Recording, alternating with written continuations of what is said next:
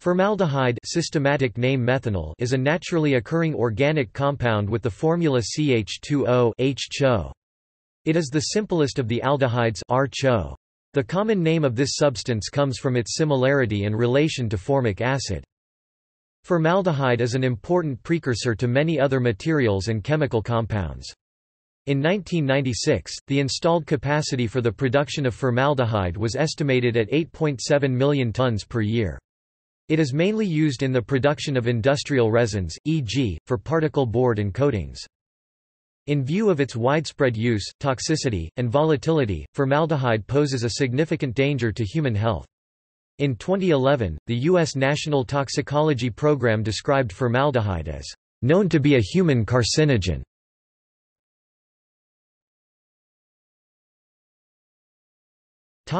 Forms of formaldehyde.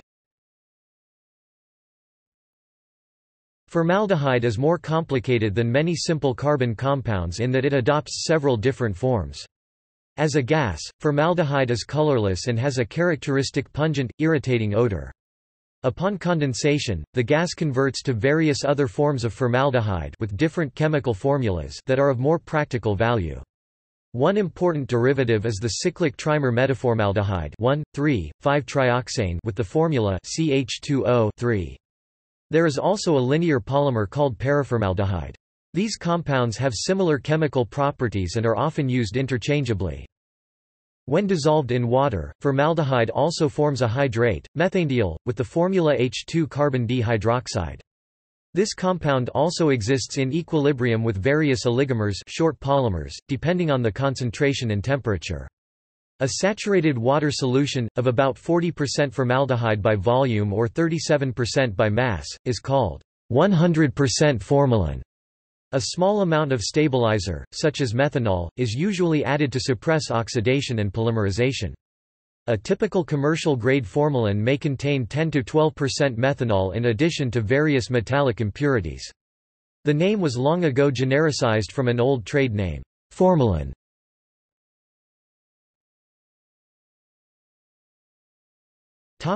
Occurrence.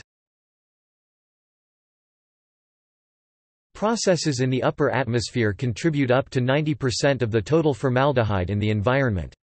Formaldehyde is an intermediate in the oxidation or combustion of methane, as well as of other carbon compounds, e.g. in forest fires, automobile exhaust, and tobacco smoke. When produced in the atmosphere by the action of sunlight and oxygen on atmospheric methane and other hydrocarbons, it becomes part of smog. Formaldehyde has also been detected in outer space, see below. Formaldehyde and its adducts are ubiquitous in living organisms. It is formed in the metabolism of endogenous amino acids and is found in the bloodstream of humans and other primates at concentrations of approximately 0.1 millimolar. Experiments in which animals are exposed to an atmosphere containing isotopically labeled formaldehyde have demonstrated that even in deliberately exposed animals, the majority of formaldehyde DNA adducts found in non-respiratory tissues are derived from endogenously produced formaldehyde. Formaldehyde does not accumulate in the environment, because it is broken down within a few hours by sunlight or by bacteria present in soil or water. Humans metabolize formaldehyde quickly, converting it to formic acid, so it does not accumulate in the body.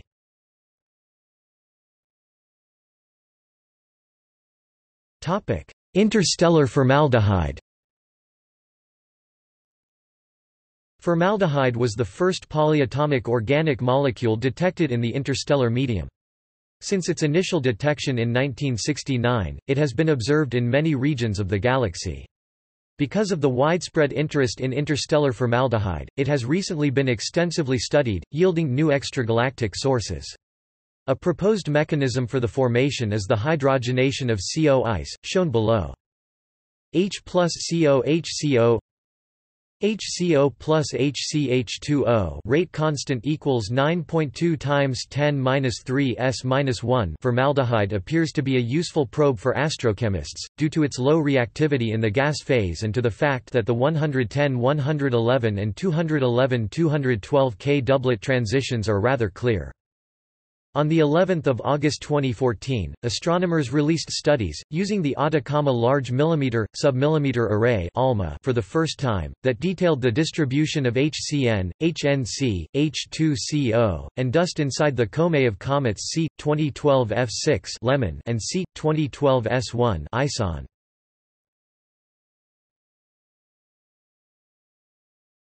Topic: Synthesis and industrial production.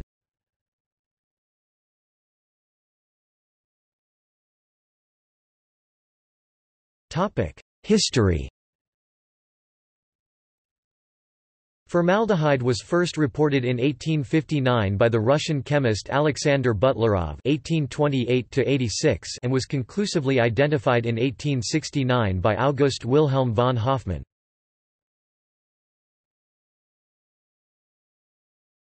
Topic: Industry. Formaldehyde is produced industrially by the catalytic oxidation of methanol. The most common catalysts are silver metal or a mixture of an iron and molybdenum or vanadium oxides. In the commonly used Formix process, methanol and oxygen react at ca.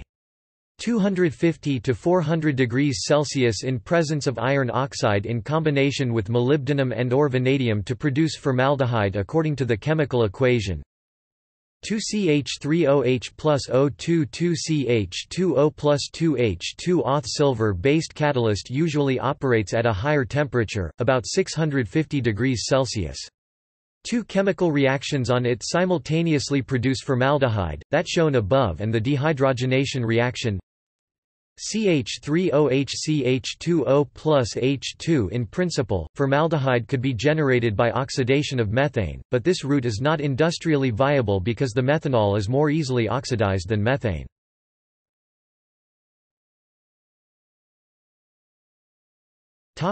Organic chemistry. Formaldehyde is a building block in the synthesis of many other compounds of specialized and industrial significance. It exhibits most of the chemical properties of other aldehydes but is more reactive.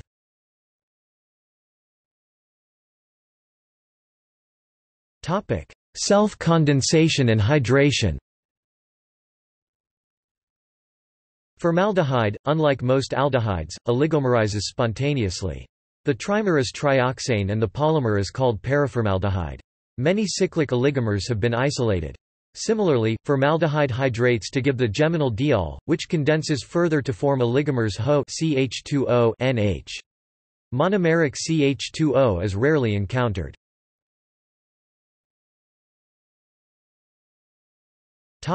Oxidation. It is more readily oxidized by atmospheric oxygen into formic acid. For this reason, commercial formaldehyde is typically contaminated with formic acid.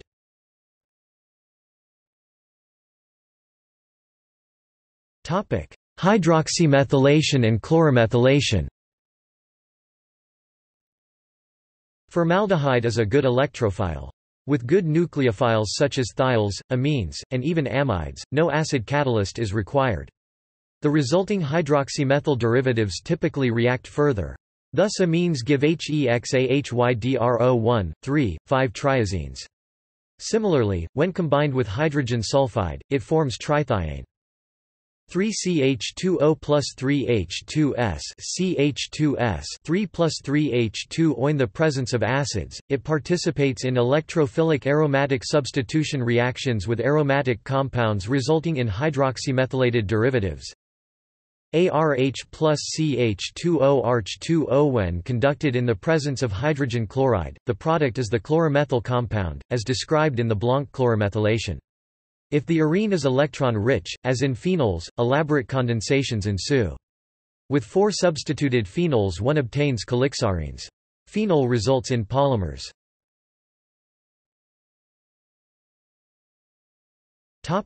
Base reactions. Cannizzaro reaction in the presence of basic catalysts to produce formic acid and methanol.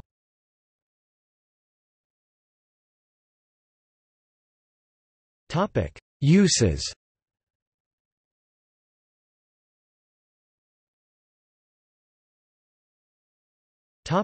Industrial applications. Formaldehyde is a common precursor to more complex compounds and materials. In approximate order of decreasing consumption, products generated from formaldehyde include urea formaldehyde resin, melamine resin, phenol formaldehyde resin, polyoxymethylene plastics, 1,4-butanediol, and methylene diphenyl diisocyanate. The textile industry uses formaldehyde-based resins as finishers to make fabrics crease-resistant. Formaldehyde-based materials are key to the manufacture of automobiles, and used to make components for the transmission, electrical system, engine block, door panels, axles and brake shoes. The value of sales of formaldehyde and derivative products was over $145 billion in 2003, about 1.2% of the gross domestic product (GDP) of the United States and Canada. Including indirect employment, over 4 million people work in the formaldehyde industry across approximately 11,900 plants in the US and Canada.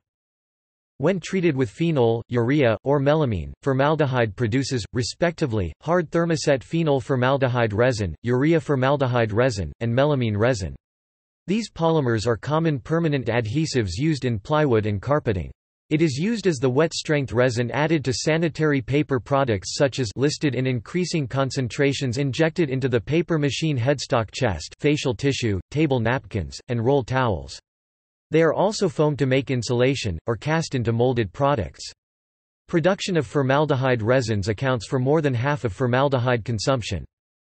Formaldehyde is also a precursor to polyfunctional alcohols such as pentaerythritol, which is used to make paints and explosives. Other formaldehyde derivatives include methylene diphenyl diisocyanate, an important component in polyurethane paints and foams, and hexamine, which is used in phenol formaldehyde resins as well as the explosive RDX. Condensation with acetaldehyde affords pentaerythritol, a chemical necessary in synthesizing PETN, a high explosive. Condensation with phenols gives phenol formaldehyde resins.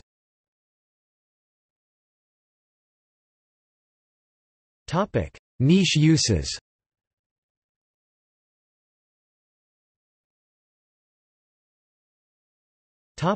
Disinfectant and biocide.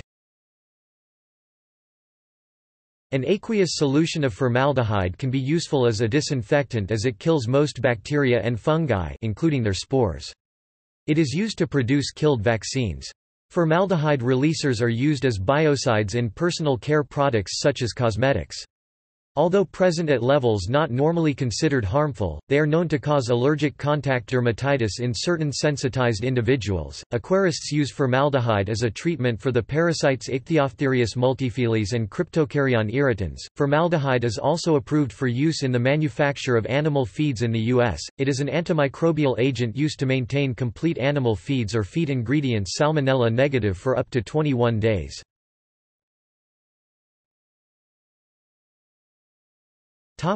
Tissue fixative and embalming agent. Formaldehyde preserves or fixes tissue or cells. The process involves cross-linking of primary amino groups. The European Union has banned the use of formaldehyde due to its carcinogenic properties as a biocide, including embalming, under the Biocidal Products Directive 98/EC. Countries with a strong tradition of embalming corpses, such as Ireland and other colder weather countries, have raised concerns. Despite reports to the contrary, no decision on the inclusion of formaldehyde on Annex I of the Biocidal Products Directive for Product Type 22, embalming and taxidermist fluids, had been made as of September 2009. Formaldehyde-based crosslinking is exploited in chip-on-chip or chip sequencing genomics experiments, where DNA-binding proteins are cross-linked to their cognate binding sites on the chromosome and analyzed to determine what genes are regulated by the proteins. Formaldehyde is also used as a denaturing agent in RNA gel electrophoresis, preventing RNA from forming secondary structures. A solution of 4% formaldehyde fixes pathology tissue specimens at about 1 mm per hour at room temperature.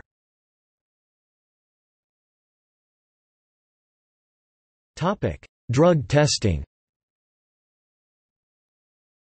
Formaldehyde and an 18M concentrated sulfuric acid makes Marquis reagent, which can identify alkaloids and other compounds.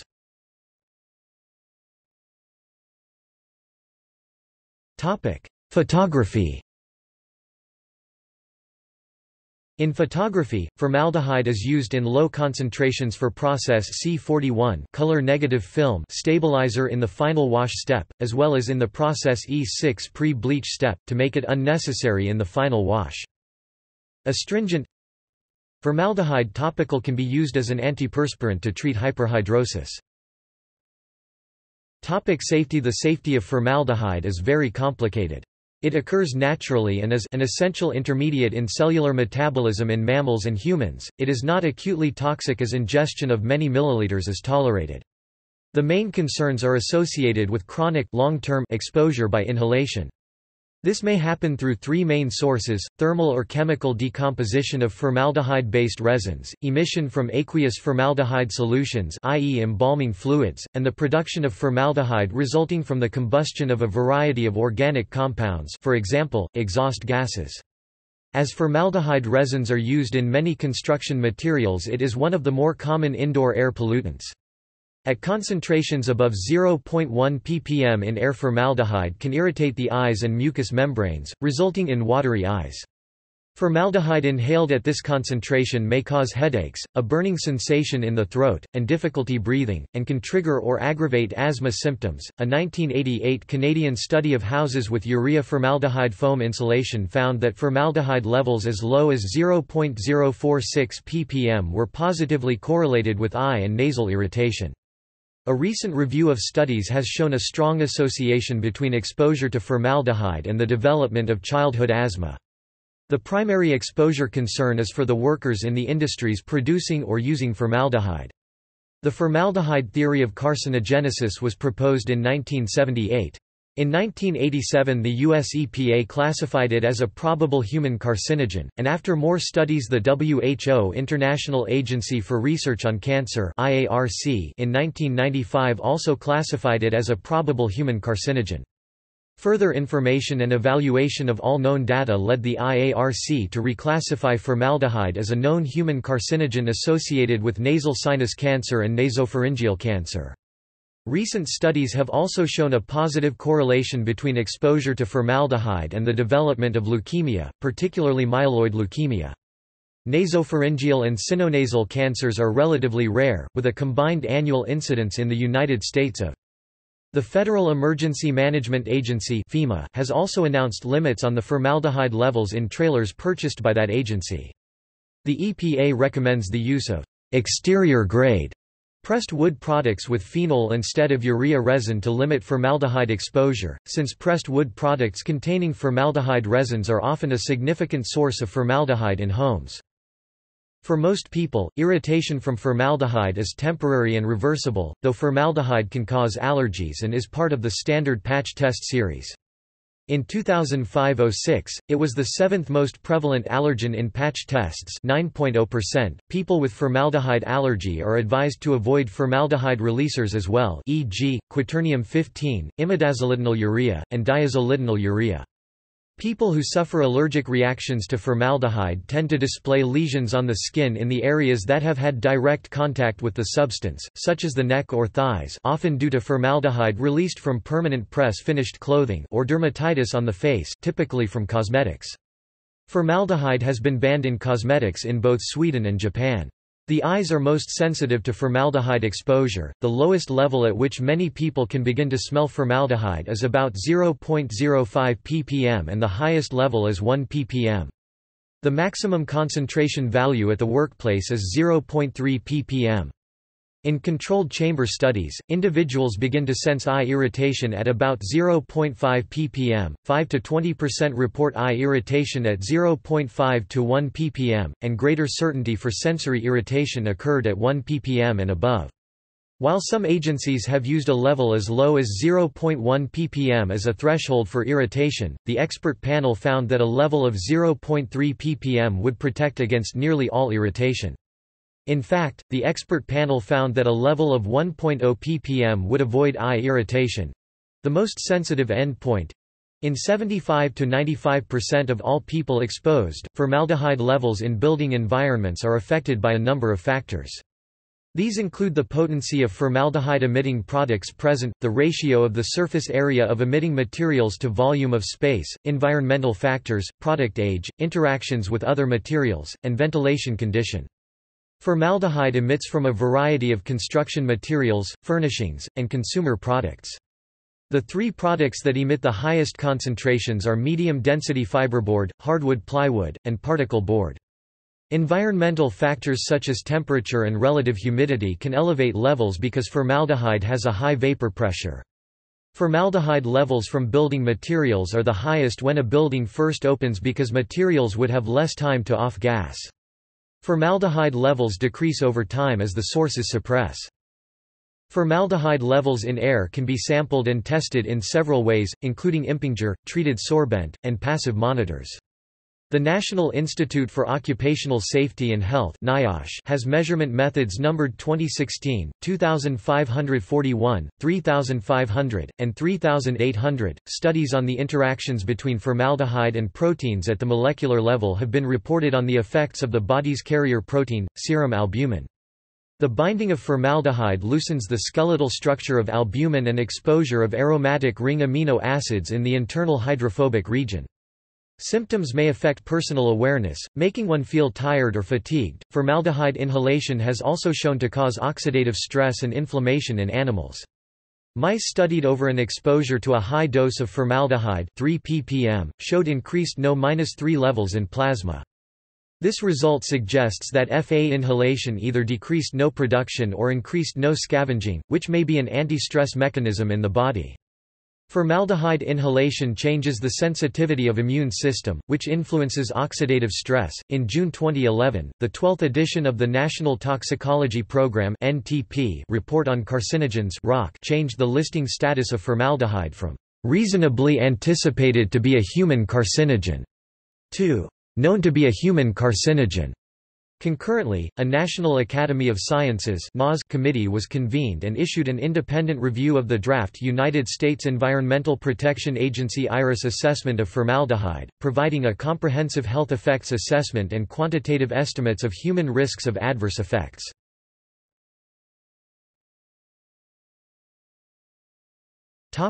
International bans. Several web articles claim that formaldehyde has been banned from manufacture or import into the European Union (EU) under REACH registration, evaluation, authorization, and restriction of chemical substances legislation. This is misinformation, as official EU chemical databases contradict these claims as of February 19, 2010. This misconception has gained some ground.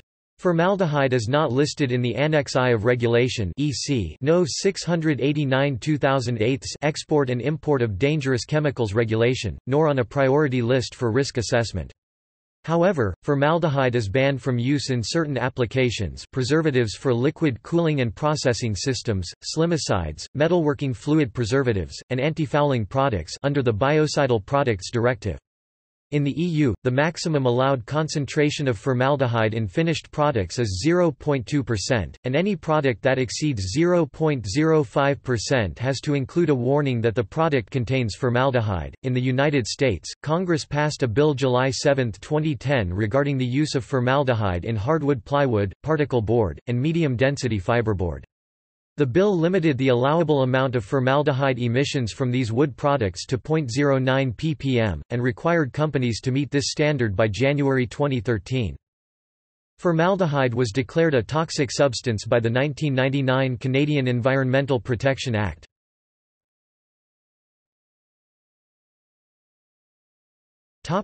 Formaldehyde issues in trailers.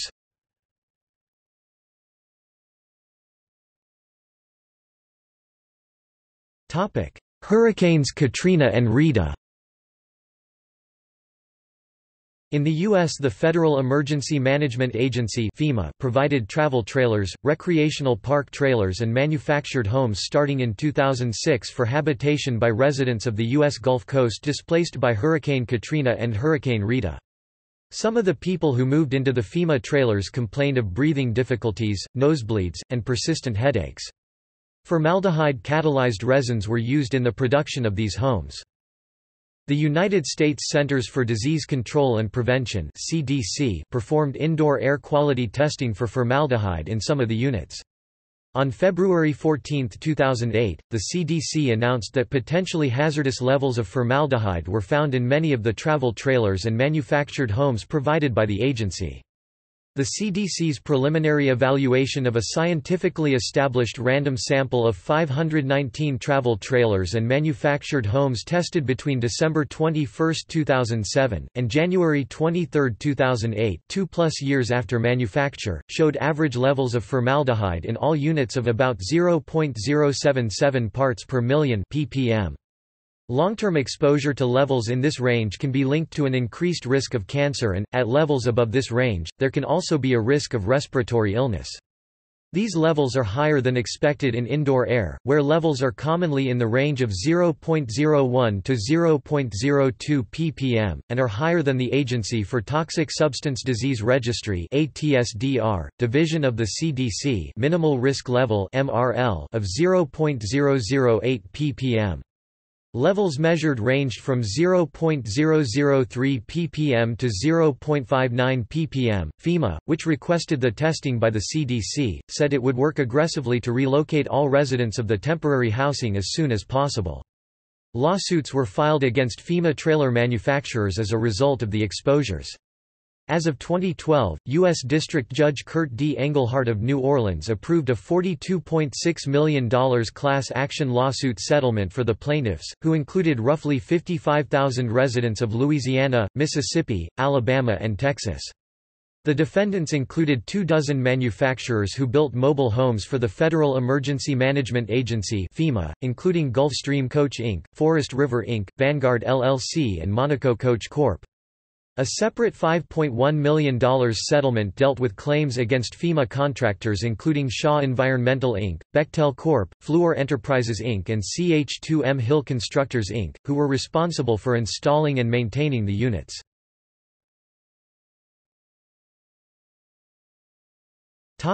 Iowa floods of 2008. Also in the U.S., problems arose in trailers again provided by FEMA to residents displaced by the Iowa floods of 2008. Several months after moving to the trailers, occupants reported violent coughing, headaches, as well as asthma, bronchitis, and other problems. Tests showed that in some trailers, levels of formaldehyde exceeded the limits recommended by the U.S. Environmental Protection Agency and American Lung Association. The associated publicity has resulted in additional testing to begin in November.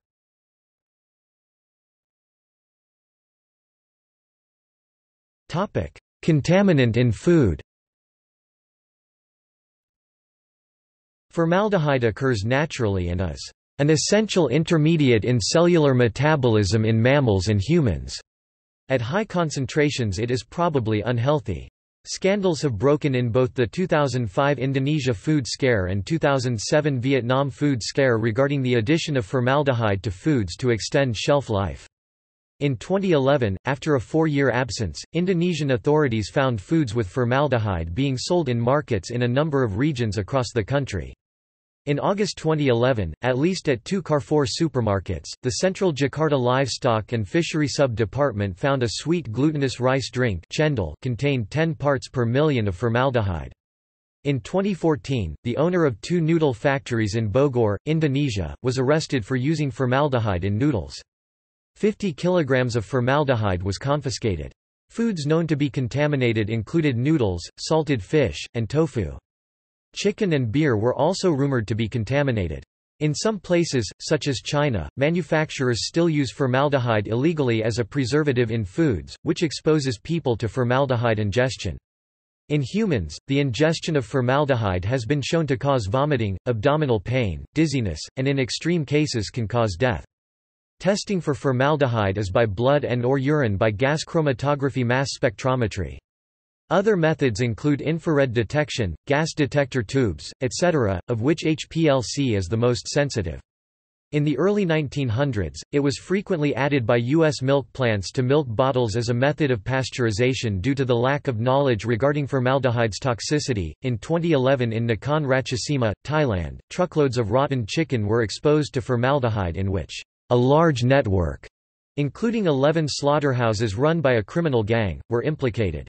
In 2012, 1 billion rupiah, almost $100,000 of fish imported from Pakistan to Batam, Indonesia, were found laced with formaldehyde. Formalin contamination of foods has been reported in Bangladesh, with stores and supermarkets selling fruits, fishes, and vegetables that have been treated with formalin to keep them fresh.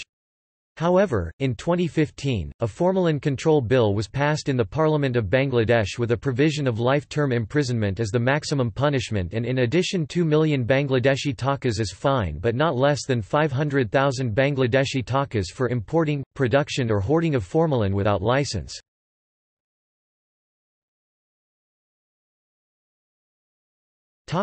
See also 1,3-dioxetane, DMDM hydantoin, sulfobes.